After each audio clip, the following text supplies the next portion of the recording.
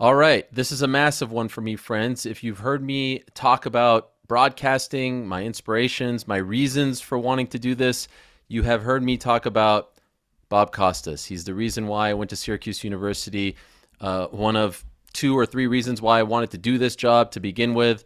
I used to emulate him as a kid on the basketball court with my friends. I didn't want to be the athletes. I wanted to be Bob Costas. So it is surreal for me to say right now it is a great pleasure to be joined for the first time on any kind of program that I've ever hosted by the one and only, the inimitable, the incomparable, arguably the greatest, if not the greatest of all time, Bob Costas. Bob, thank you so much for this. It really means a lot to me. After that introduction, all I can do is disappoint. How does anybody live up to that? Well, I think you can, and I know you can, and I can. Again, like I said off air, don't want to shower you with too much praise and embarrass you, but this one really means a lot. And in fact, the reason why I said this is the first time we are speaking on air, it's because we've actually met once before. There's no chance that you recall this conversation, if you want to call it that, but I'll tell you the quick story. I went to Syracuse, I went to Newhouse, and I would always get very excited when, famous broadcasters who went to Newhouse would come to speak to the students. You Hmm. came, I believe, in 2004 it was, and I'm, believe it or not, a massive, or was a massive Montreal Expos fan. I was one of the few left because I'm from Montreal. I was a huge baseball fan. And I mustered up the courage to ask you at the end of your talk to the students if you thought baseball could be saved in Montreal. That was my question to you. And you shut me down so fast. I mean, my head was spinning. You pretty much said no, and you said it was a lost cause. And so a part of me was thrilled that I finally got to ask Bob Costas a question. The fan in me, the Expos fan, the baseball fan, was heartbroken. So that was the first time. Hopefully, this chat goes a little better. Well, maybe this will make you feel better because I really think if they get, it's a big if they get a new stadium built, nothing like the monstrosity for baseball of the old Olympic Stadium, there is a chance that when baseball expands, you could make a good case for Montreal. They would have a natural rivalry, of course, with Toronto. They'd have a rivalry, at least geographically, with Boston. The Yankees could be in that division. It would make sense geographically and for divisional realignment if all the other factors were in place. And the first and most important factor is a new stadium, which is not exactly on the horizon. No, but I will say that answer a lot more promising than the one you gave me some 19 years ago. So I appreciate it very much. Of course, this is a basketball program, so we won't focus on the great game of baseball. Wanted to talk to you primarily about your time, covering, hosting, doing play-by-play in the world of basketball. And for me, the NBA on NBC is where I fell in love with sports broadcasting. There was nothing better from the theme, from the Mm-hmm. production, from the storytelling, from the characters, from the broadcasters, the hosts, the sideline reporters. It had it all. And so if I can ask you this, and I know it was just a 12-year run on NBC, but off the top, why do you think even some 22 years later, why do you think we hold the NBA on NBC in such high regard? And I don't know, maybe Monday Night Football in the 70s, 80s is considered the same way, but there's Mm-hmm. nothing on television now that comes close to the NBA on NBC. Why do you think it is still so special to us all these years later? I think the most important part is the era itself in the NBA. It isn't just Michael Jordan, but he's at the heart of it with the six Bulls championships. When you think of the constellation of stars all around him in the NBA, Elijah Wan's Rockets, Clyde Drexler got in there at the end, but there's also Clyde Drexler's Portland Trailblazers.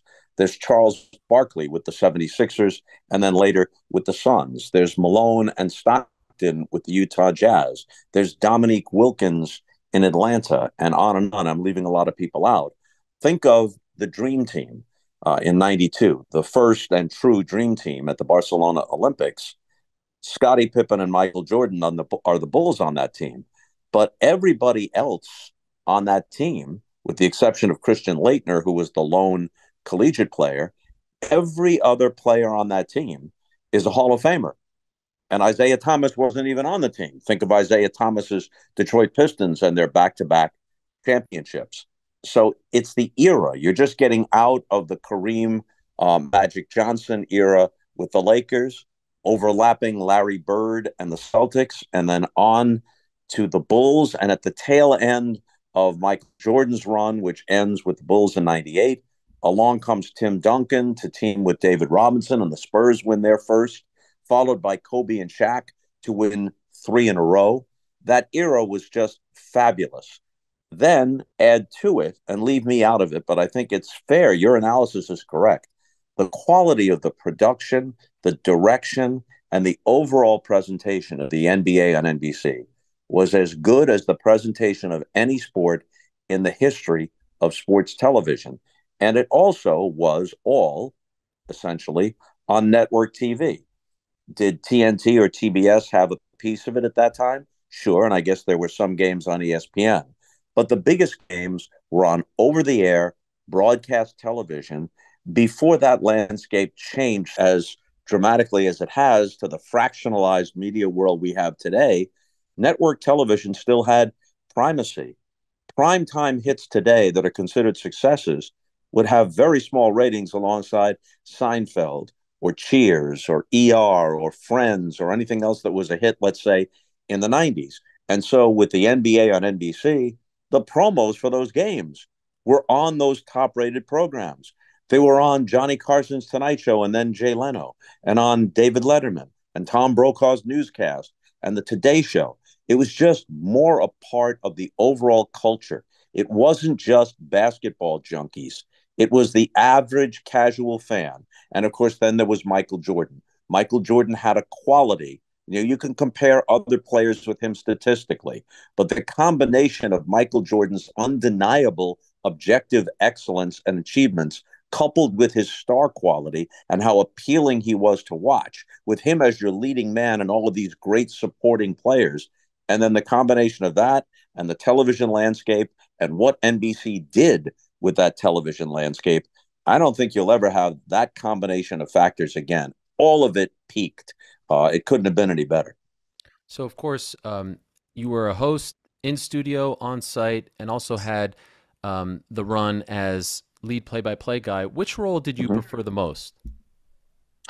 Well, I thought that the best use of our overall roster was me as the host and Marv Albert as the play-by-play guy. I enjoyed doing play-by-play. I was a little rusty when I began in the 97-98 season with Isaiah Thomas, and he was a complete rookie. He'd never done it before. By midseason, we'd added Doug Collins, who was arguably the best NBA analyst ever. He was just terrific. And the three of us were better than the two of us, Isaiah and I, had been. Partly that was because I was rusty. I hadn't done much basketball play-by-play in a very long time. And of course, I was used to a studio role, no matter what the sport might be. When we started in the early 90s, it was Dick Ebersol's idea, I guess because I was the most prominent of NBC's broadcasters, to have me be the lead play-by-play guy. And I actually argued at that time, no, Dick, I could do it, and I think I could do it well. But Marv is the voice of basketball. He is in New York, and as soon as he gets on these games on NBC, he will be that voice nationally. And that turned out to be true. And I said, I can help you more in the studio because Pat Riley, in between the Lakers and the Knicks, was going to join our studio team. And I think he would have been lost a bit without someone there who was, kind of a steady hand at the wheel. It was easy for me to handle all the traffic and let him just worry about the basketball analysis. So I think we were really stronger up and down with me in the studio or courtside when we did the pregame and postgame from the site during the playoffs, stronger there. And then with Marv doing the play-by-play. When Marv had to step aside for a few years, then I slid into the play-by-play role, and that worked out pretty well too. Considering your relationship with Marv, was that difficult for you? You had this working relationship, you were friends, but he had his issue that he had to deal with, and now you're coming in and replacing him, and he was iconic, right? I mean, like he was synonymous. You have a job to do, and you're going to go out there, and you did it masterfully as expected, but internally, was that difficult for you? Not difficult for me. I felt bad for Marv, but since you've asked, this is exactly what happened. Dick Ebersol asked me to leave the studio role and do the play-by-play. And I said, Dick, I owe that to you and to NBC. But If Marv is ever able to come back, I'm just keeping the seat warm. This is his job. So if he's able to come back, I will step aside. And that's exactly what happened. I did it for 3 years, and luckily Marv was able to come back and do the last 2 years, 2001 and 2002, in a play-by-play role. And of course, and I'm sure you know this, your sign off at the conclusion of the 1998 NBA Finals Game 6, Jordan's last shot before retiring, and then of course coming back again, with the Mm-hmm. Wizards, has been passed around. It has millions of views because what you said in that moment seemed to have predicted what was to come in not only basketball but the business of sports. Are you aware of how famous that clip is now, like on the internet, on YouTube? And also, just curious, was that all off the top of the head, or were you reading off a prompter? Because I rewatched it last night, Yeah. and I know you didn't use prompter a lot, but it was just amazing how you captured everything in the moment after such an emotional game. Well, we didn't know how the game would end. And in fact, had the Jazz won the game, then there would have been a game seven a few nights later. That game six is still the highest rated NBA game in history. Imagine what a game seven under those circumstances might have been. But I had a feeling throughout that season, not just in the finals, that this was very possibly the end of the Michael Jordan era, very possibly the end of the Bulls dynasty. So, in that sense, this was different than just another NBA final. They're all important, but this one seemed more significant. I had a sense that if and when it ended, it would be front page news, not just sports page news. So I had all those bullet points in my head. And then I was able to pull them together since the game did end that night. And Ahmad Rashad did probably 10, 15 minutes of post game stuff, interviewing everybody, at which time I could pull my thoughts together. And so some of it was on prompter and some of it was extemporaneous. When we were in the heart of the pandemic, that team obviously enjoyed a renaissance. That era enjoyed a renaissance. I would look forward to it every Sunday, right? We had nothing else to look forward to. There were no live sports. Was Bob Costas sitting on his couch Sunday nights, appointment television, in an era where appointment television hardly exists anymore, to watch what you lived, what you were the soundtrack for? I'm sorry, which games are you referring to? I kind of Sorry, I'm lost you talking for a about split second. the Last Dance, the documentary. Oh, yes, absolutely. First of all, The Last Dance was very well done on its own terms. But as you said, it dropped at a time when there was essentially no live sports. We're at the beginning of the pandemic, people figuring out how to deal with it. So there's nothing else. I think it would have been highly rated and very much appreciated in any circumstance. But in that circumstance, it garnered an even larger audience. And one of the things that was gratifying for me and for NBC is that so much of what we did during that period of time, more than 20 years before The Last Dance ended, kind of holds up. I mean, I hadn't even remembered 90% of what I said or what we did or what Marv had said during that era. But I remember at one point, I guess it was game five of the finals. Um, the Bulls had a 3-1 lead on the Jazz, and they would have been favored to win game five in Chicago. And instead, Utah won and pushed it back to the Delta Center. But in the lead, as we came on the air and as the Bulls were running out onto the floor, I said something like, if this is the last dance, and Phil Jackson had termed it the last dance. The producers of the documentary didn't make that up. He said, this is probably the last dance. So that phrase was kind of out there during the course of the season. And I said, if this is the last dance, it might as well be on their dance floor. Turned out not to be the case. But my point is, not just me, but all of us, the producers, Ahmad on the sideline, Doug and Isaiah sitting next to me, Dick Ebersol at the top of all of this. We knew we weren't just documenting any single game or any single play or even any single series or season. There was a story to be told here. And the story is of one of the greatest careers in the history of American sports, Michael Jordan, and one of the great dynasties in the history of American sports.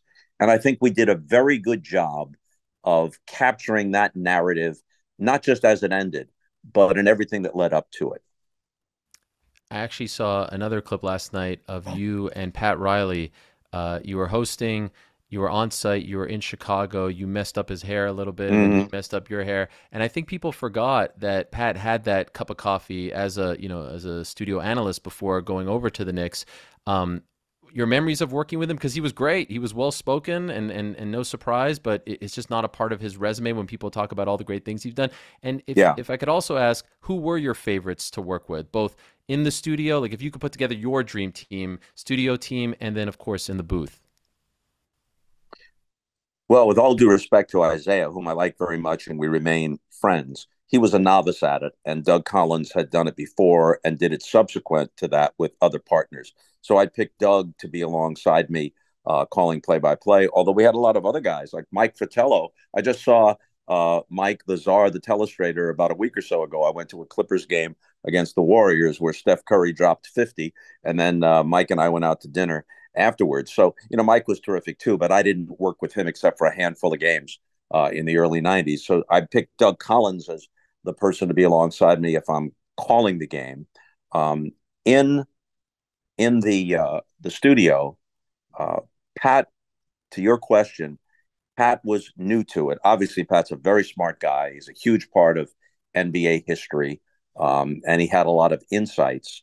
But I think even he would acknowledge he was somewhat restrained, just like Bill Parcells was. In between gigs, Parcells knew that when he did television, he wasn't done coaching.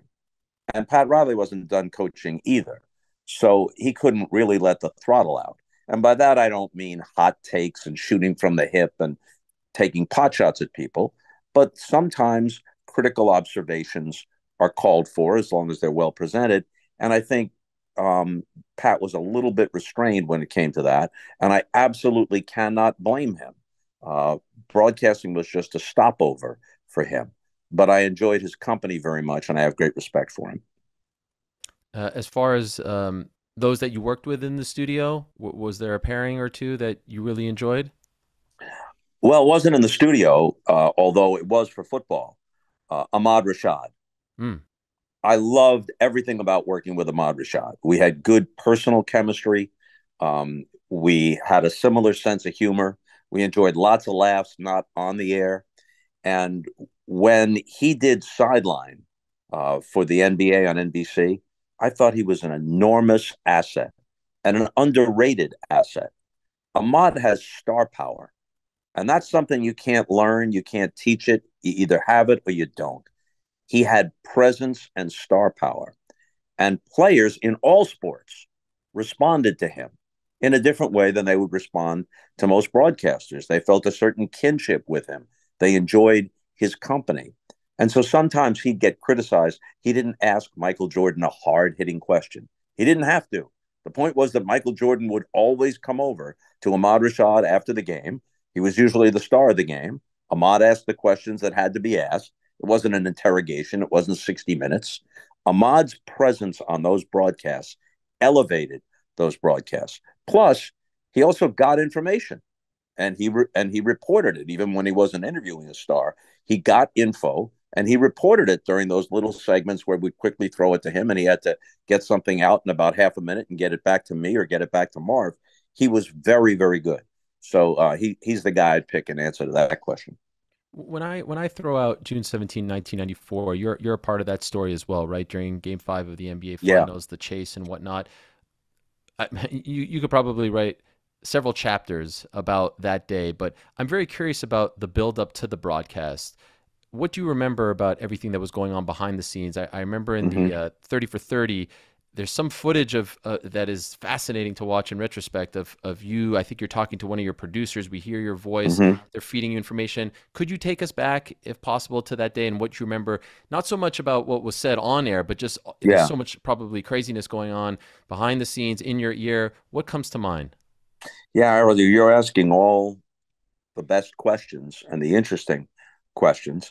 Um, First of all, almost all of us involved in the production knew O.J. Simpson personally. The murders took place on a Sunday night, and the first reaction from all of us is, what a horrible tragedy for O.J. and his family.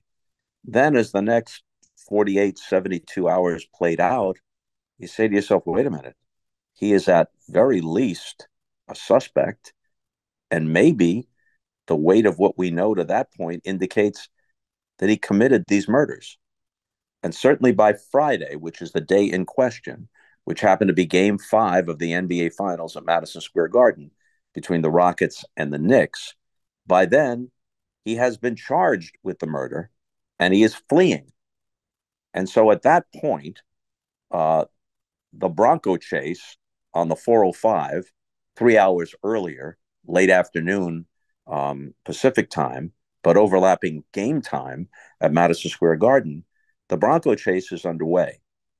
And every other network is carrying this in full live. Dick Ebersol has to make a decision, and it's a tough one. What do we do? We've got an NBA Finals game, not just any game. You got an NBA Finals game. And so part of the time we went to Tom Brokaw, usually did that during timeouts and certainly at halftime and part of the pregame show.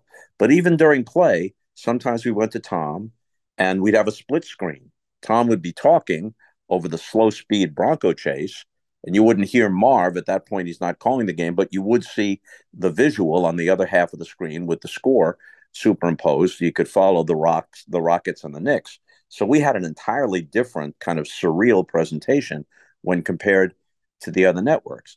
The thing you have to remember is at that point, we don't know how this is going to end. He says, or AC Cowlings, his friend who's in the Bronco with him, says he's got a gun to his head. We don't know if he's going to commit suicide. We don't know if when they arrive back at his house in Brentwood, if there might be a violent confrontation in the driveway. We don't know if he's going to give up peacefully or what the heck is going to happen. So all of this is an ongoing drama. And what I'm concerned with as kind of being the intermediary between Marv calling the game and Tom Brokaw handling the journalistic part of it is that I want to strike the right tone. I don't want to sound like, hey, welcome back to the game. On the other hand, I don't want to ignore the game. And as I remember what you see in that documentary, there's a part where I'm trying to say to the producer, a lot of this stuff doesn't matter anymore. Forget that. Forget that. Yeah, I already said I'm Bob Costas. That doesn't matter. Let's just get to the nub of the matter here and have me just get it from point A to point B and let Marv and Tom Brokaw do their respective parts. I should also say that a lot of people were personally affected by this. OJ wrote what seemed like a suicide note, which was read by one of his attorneys, Robert Kardashian, that afternoon. And it included references to many of his closest friends, one of whom was Ahmad. So Ahmad had been mentioned in this note, which could have been a suicide note, and Ahmad was part of the coverage, working the sideline. And Ahmad was very emotionally shaken. He was walking around the bowels of Madison Square Garden before the game, trying to pull himself together. There were other people on the crew who were in tears because it became clear to them that, an innocent man doesn't run. Did OJ really do this?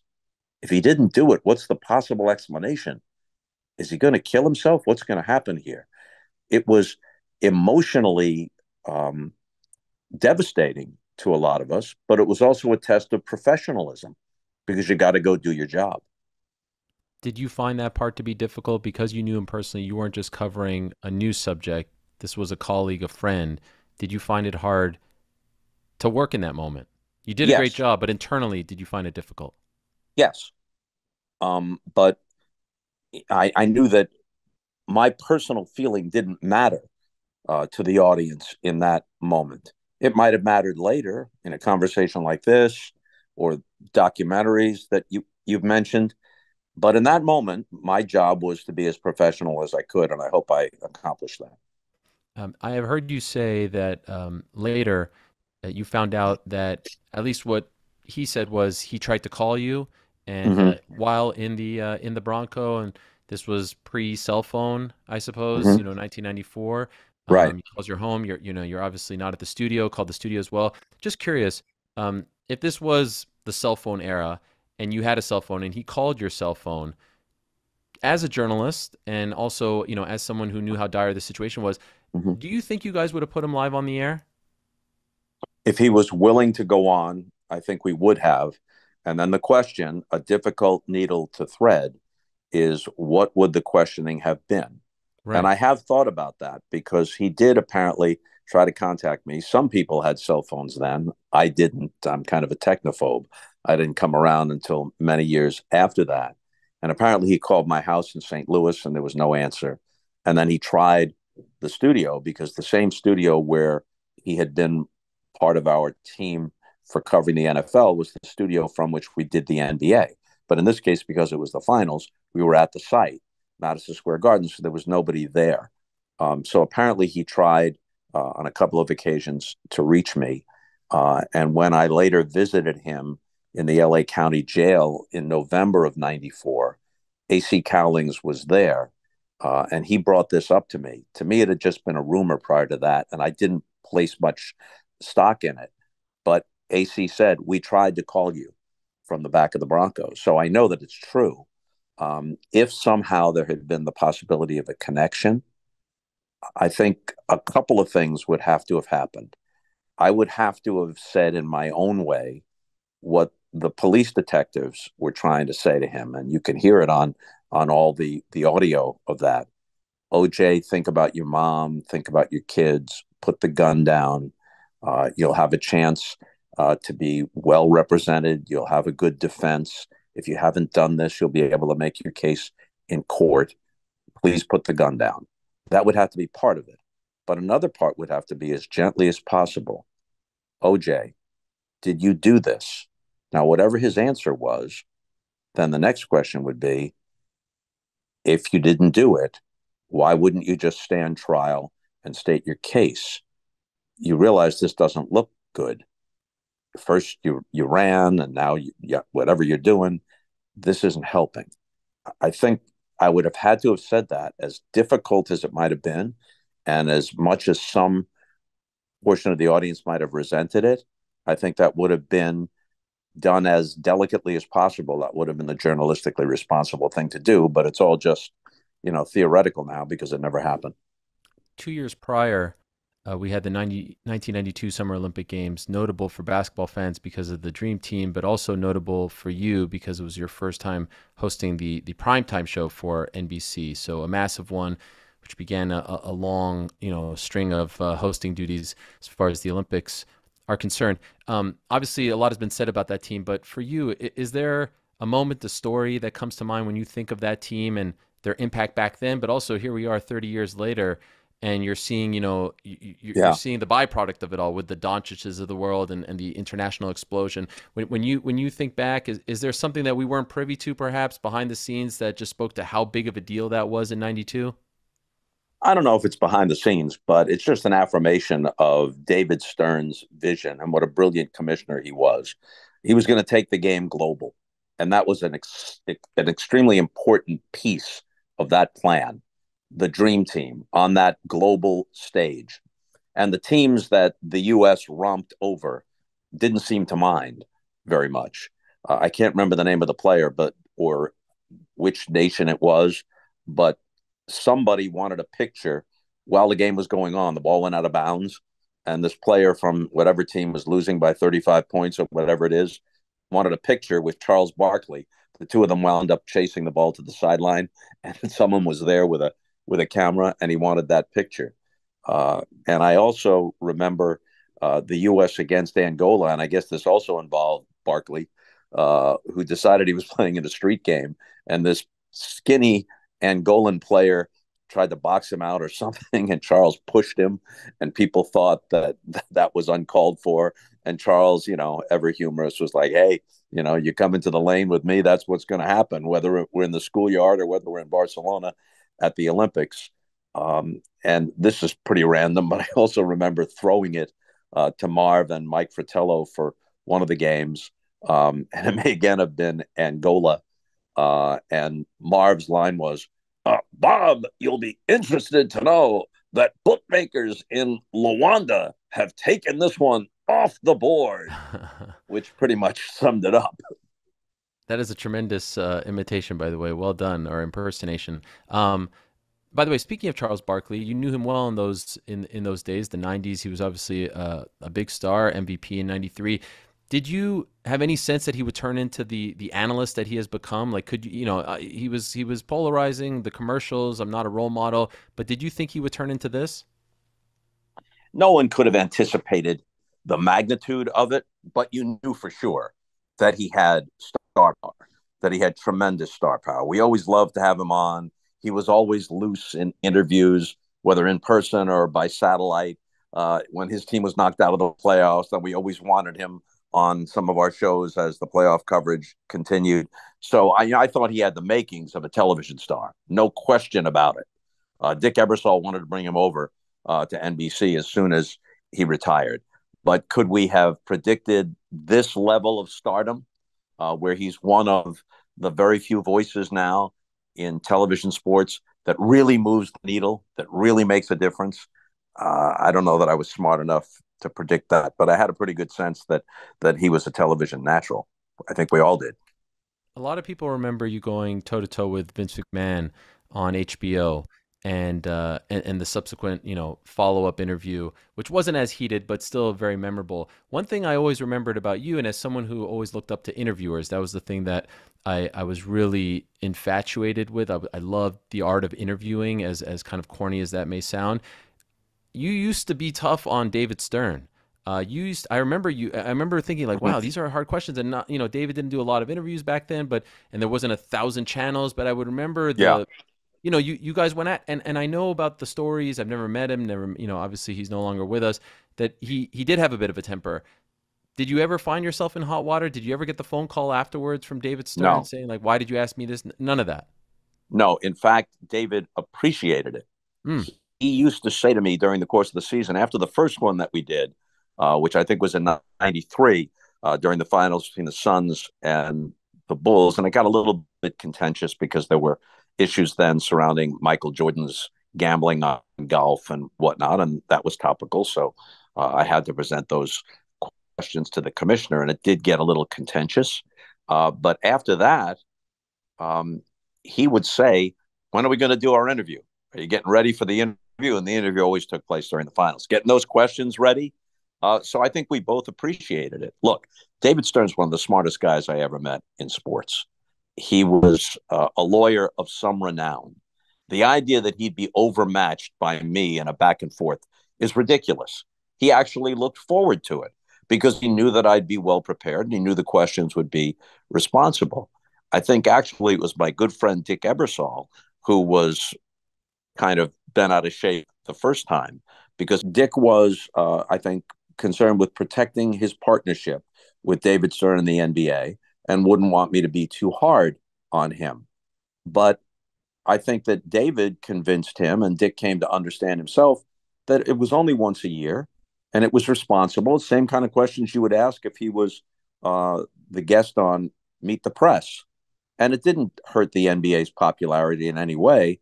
And besides, 95% of the time, whether as a play by play man or as the studio guy, I was helping to dramatize and amplify the theater of the NBA, not just because it was my job, but because I honestly believed in it.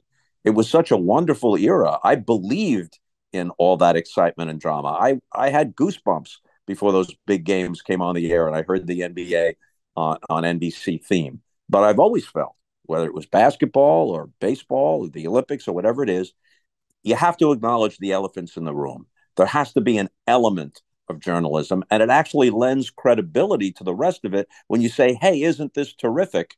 If you're already on record as acknowledging that no matter how great something is, there's always some issues, there's always some possible flaws. If you're able to acknowledge those things, I think you have greater credibility when in the next breath you say, hey, there's no place I'd rather be than right here. And both of those things were true of me in our coverage of the NBA. How do you feel about the current state of NBA broadcasting? I don't just mean play by play, but the whole presentation, what we are seeing right now. Do you consume it? I think the broadcasting is excellent. I do watch it, maybe not as much in total as I used to, but I definitely follow it. I think that Mike Breen is a fabulous play-by-play guy. He's already in the broadcasters wing of the Basketball Hall of Fame, and he's earned that. He's a great successor to Marv Albert as the national voice of the NBA. The studio show on TNT with Ernie Johnson and Kenny Smith and Shaq and, of course, Charles Barkley is the best studio show in the history of American sports television. It's Wow. just fantastic. So, and then there are other broadcasters whose voices are heard on NBA games nationally. Kevin Harlan and Ian Eagle and others. They're all very, very good. Um, what can't be replicated, as we said at the beginning of this interview, is the circumstances of the NBA and the television landscape of the 90s. That's not their fault. On their own terms, in the present, they're doing a great, great job. Any particular story like right now that you're watching that you enjoy that you're like, oh, this is a team that I have to watch. This is a player that I particularly love watching. Is there anything that really sticks out to you in this current product? Well, this is kind of an obvious answer, but I think Steph Curry is the player, with all due respect to LeBron James, who's a multi generational player. But there's something poetic about the way Steph Curry plays. He is just so pleasing to watch. And as is true of many great players in other sports, one of the tests is if you took someone who'd never been to an NBA game and didn't know anything about it and sat him or her down in a good courtside seat, where would their eyes go? Their eyes in the past would have gone to Michael Jordan or to Magic Johnson. I think your eyes now go to Steph Curry, even if you didn't know anything about his scoring average or his 3-point accuracy and didn't know a pick and roll from a free throw. Your eyes would go to Steph Curry.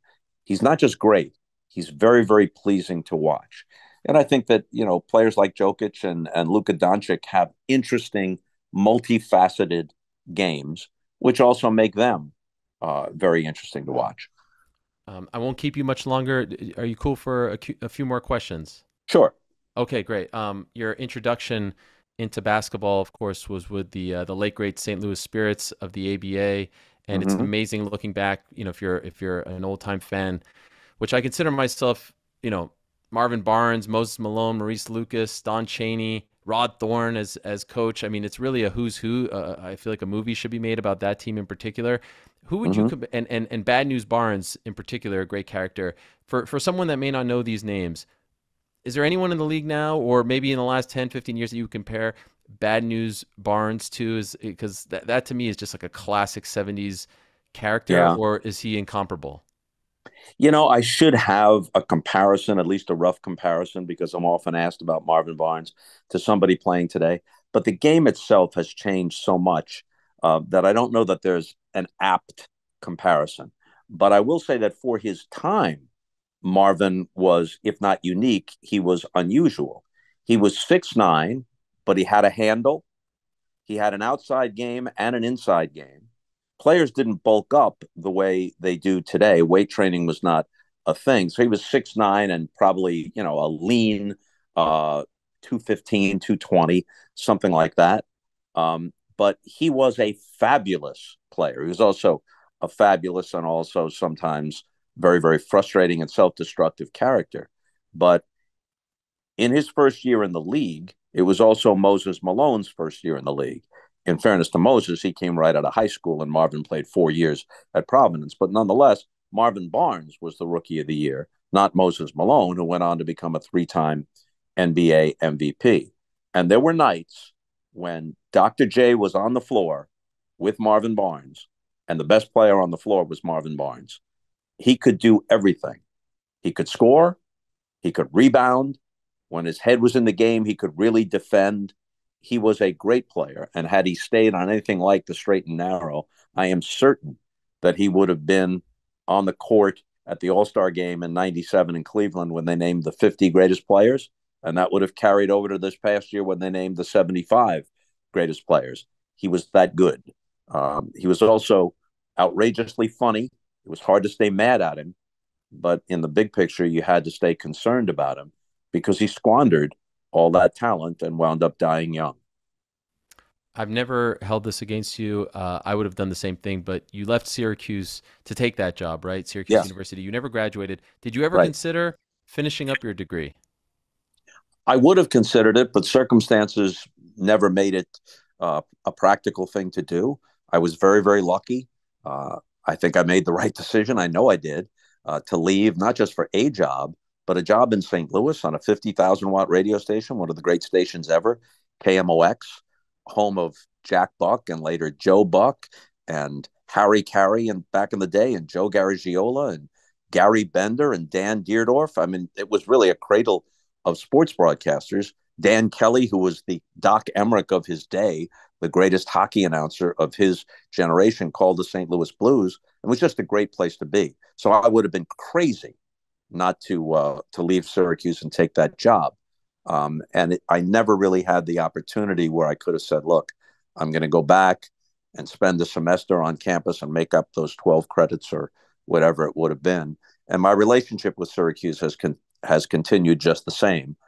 So I'm involved in many things, as you know, and you were there when I came back, as I did regularly to speak to classes and whatnot. So they certainly treat me as one of their own, and now I'm part of what is a very long line of Syracuse sports broadcasters, which began with Marty Glickman way back in the day, and now extends not just to the dozens but into the hundreds.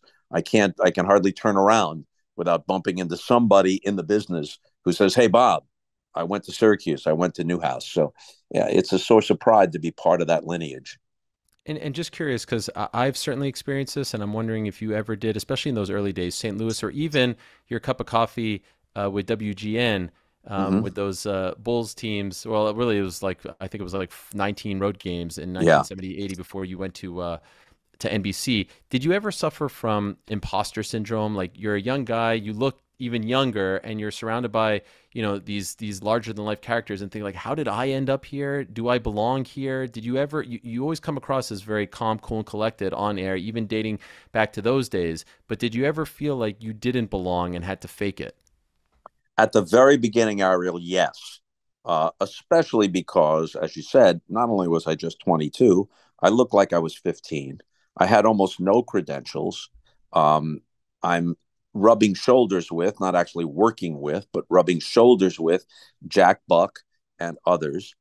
And in looking back, I think there were times when I tried to sound authoritative and maybe be more serious than my actual personality would have led me to be, because I wanted to prove that I belonged, that I wasn't just an immature kid.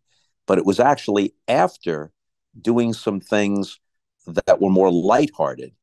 There was a morning guy on KMOX who was legendary in St. Louis named Jack Carney. And he put me on his shows, and he wasn't really that much of a sports fan, but he liked me. And he would do funny things with me and put me on the spot. And maybe I had some responses that he thought were funny. And that introduced me to the audience in a different way and helped to loosen me up. And the same thing happened at NBC.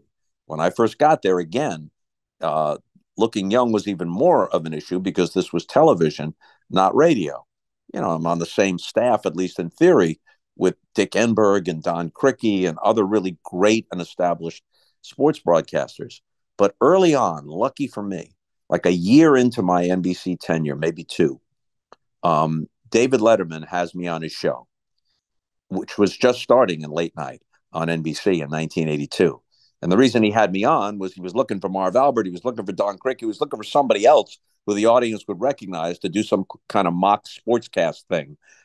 Elevator races, one of the many goofy things that he did that became one of his trademarks. And none of them were around. And they said, "Well, we got Bob Costas here," and they needed somebody. And to show you what the state of affairs was, when David introduced me, he introduced me as Bob Costa. But I got it. I got what he wanted. He wanted this mock reverential, hyper serious, like you're overlooking the 18th green at Augusta, or it's the last game of the World Series. He wanted that while covering this ridiculous elevator race. And so I knew what he wanted. I'd been a fan of his from his appearances with Johnny Carson. And I guess I did all right on that occasion. And David liked me. And he brought me back, not just um, that night, but subsequently. And going on David Letterman and having people respond favorably to it had the same effect as the radio appearances in St. Louis. It loosened me up, and it emboldened me that it would be okay for me to be a little bit more irreverent and have my real personality come out. And then when that, kind of was added to the basics of the play by play, then I think that people had a different feeling about me and it helped my career. Do you have a favorite call? I think part of your job is, and I may not be the same as other broadcasters, you want to capture the facts and the details of the moment. But if the moment is bigger than just that game or just that play, you hope you'll be able to say something that will hold up down the line. So the call of Michael Jordan's last shot to win the championship in '98 for the Bulls over the Jazz, I think that holds up pretty well. One that may not seem like all that much, but the Yankees swept the Braves in '99 in the World Series. And coming into that World Series, the Yankees had won the 2 World Championships. The Braves had won 1, but the Braves were in the World Series for the 5th time. So if the Braves had won that World Series, they would have been the team of the decade. They would have had the 5 pennants and the 2 World Series, and they would have split 2 World Series with the Yankees. So that was kind of the way that World Series was framed when we came on the air. The Yankees wind up sweeping them. The last out was a routine fly ball to left. And I said, the New York Yankees, world champions, team of the decade, most successful franchise of the century. And that I didn't say anything for like the next 2 minutes because it was a home game for the Yankees. So the crowd is going nuts and they're celebrating on the field. And the reason why I remember it is that, lots of teams play compilations of their franchise highlights before the game during batting practice or whatever for early arriving fans. And so being at Yankee Stadium to call games subsequently, I've probably heard it a dozen times since then. And it passes that test in that it sums it up. It sums up not just that the game is over and the Yankees have swept the series. It sums up, it kind of punctuates what that moment meant. It ended the century of Yankee dominance. So, that's a pretty good one, I guess. Absolutely. 2 last quick ones, if I may. Number one, before you call it a career, and hopefully it's 30 more years of Bob Costas in our lives. If we're into 30 more years, we're into me being what is it, a centenarian, a Yeah, that's great. centenarian. Why Yeah, not? I don't think either I or the world needs that, but another 4 or 5 would be okay. Fair enough. And I look forward to those. Would you like to call an NBA game or two? Would you like to be on an NBA broadcast, or are you good? No, I'm good. I'm good with what I've done. I left the Olympics when I was a still young 64, and that was by design. I was inclined to leave it sooner than that, but when the Comcast people took over, um, they said, we would like you. You're an important part of the blah, blah, blah. They were very nice. And so they said, we need you on Sunday Night Football and on the Olympics. And I said, okay, this was 2012. I said, it all ends in 2016. 2016 is my 12th and last Olympics. And it's the last year that I'll be a regular part of Sunday Night Football. And then they crafted this emeritus role for me. And occasionally I contributed things to other aspects of their coverage, but I was never the main guy anymore. And I was perfectly good with that. In fact, that was by design. And the only thing that I really wanted to concentrate on after that, on a limited basis, was baseball, because the baseball network existed then. And I'd been part of it since its inception in 2009. And that has always felt like a good fit on a limited basis. Did I want to do 100 games or a full schedule? Of course not. But for example, coming into this year, I'll wind up doing 10 or 12 games for MLB. I'll do a half dozen regular season games for TBS, and then I'll do one of the 2 National League Division Series for TBS in October. And I can do that on that limited basis for another few years, and that's fine. And then maybe after that, I guess I could always be useful as long as I have my wits about me when it comes to historical things or Hall of Fame inductions or issues that crop up in sports, interviews, that kind of thing. I think I can still hold my own there, but I don't really have that many itches left to scratch. And I'm very happy and feel very fortunate to have been able to do all the things that I was able to do. I was in the right place at the right time, and I'm grateful for that. Lastly, I've never asked anyone this question, and I think you're the only person that I would ask this to. I interview on average 12 to 14 people a week for the various shows that I do, and I've been doing that for a long time, and I've never asked this, and I probably would never ask it to anyone else. In your opinion, because I think you're one of the great interviewers, sports or not, of my lifetime, and your show later, we could do a whole other interview Mm-hmm. on that alone, and I know that was a big source of pride for you. What Yes. was the key? One, maybe more comes to mind. Would love to hear them all to a great interview because I always loved like you were like a sniper out there. You know, you short to the point. Like even after this, I always hate my performances. I stumble, I this, I that. I should have asked this. I zigged when I should have zagged. But I always felt like you were on point. You asked the questions. You got in and out like a boxer throwing a jab. Always well researched, well spoken, never stumbled. But it was just like the short, concise questions to the point. Didn't beat around the bush. I saw an interview that you did recently with, I watched it recently, but it was 20 years ago with LeBron James when he was Mm-hmm. about to get drafted. And the questions you were asking him were tough, but they were respectful and professional, but they were to the point. What, in your opinion, comes to mind when I ask you like the key to a great interview that you believed in strongly had to be involved in the process? Well, first of all, you have nothing to apologize for, either for the questions themselves or for the presentation. You've done very well here. I appreciate it. Preparation is always part of it. And then it almost sounds contradictory. You've got to be willing in any given moment to toss the preparation aside. The interviewer who is locked into question 4 because he's just asked question 3 is not going to be all that good. You have to be prepared. You have to ask the right questions, but then you have to listen because what the person says might demand challenge. It might demand clarification or amplification. Hey, I didn't know that. Tell me more. But also, you have to recognize the difference. I don't think that every question I asked was like a quick jab. I think sometimes, depending on whether it was a long form interview or a shorter interview, some questions require some background. For example, on later, you didn't have the kind of setup piece that you'd have for other network interviews where the essential 2 or 3 minutes of the background of the person or what the issue at stake is laid out, and then the interview begins. Later began with, thanks for staying up later. Our guest tonight is so-and-so.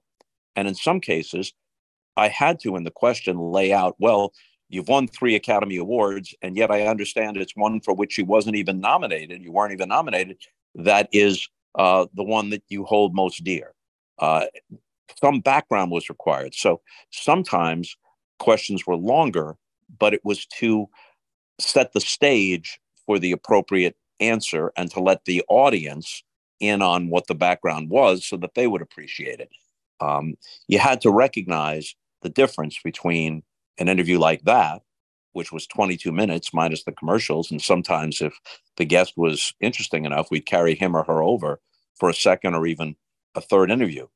That's a different aspect of the craft than being on the Today Show like Brian Gumbel or whomever.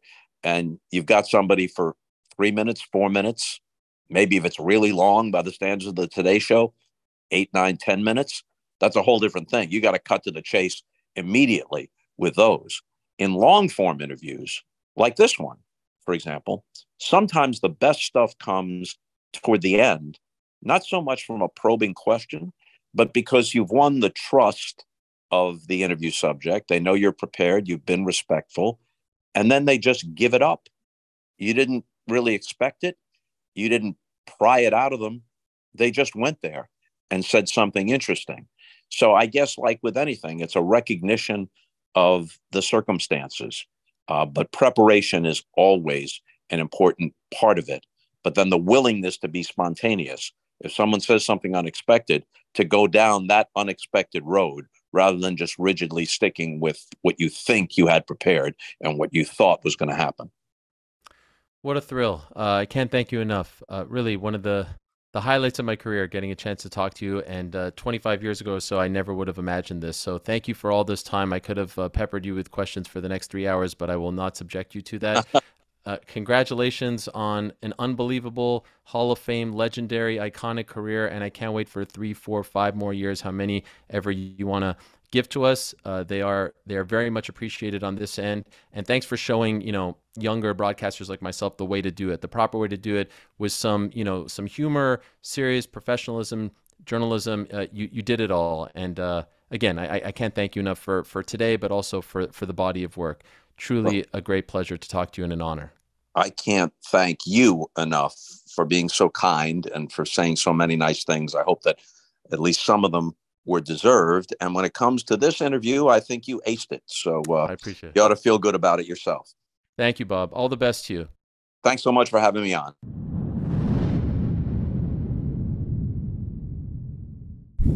Thank you so much for watching this episode of the Ariel Helwani Show. If you want to check out some of our old episodes, or if you want to stay up to date with all the great things that we are doing here, please do like and subscribe to this here page. Trust me, some really cool things are coming up.